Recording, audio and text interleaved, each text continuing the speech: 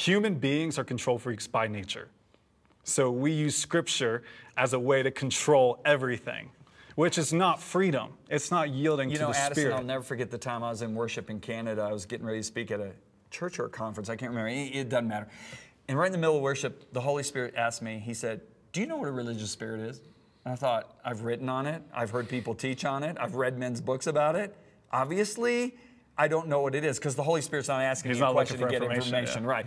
So I said, wisely said, no, I don't. I guess I don't know what he said. A religious spirit is one who uses my word to execute his own will. Yeah.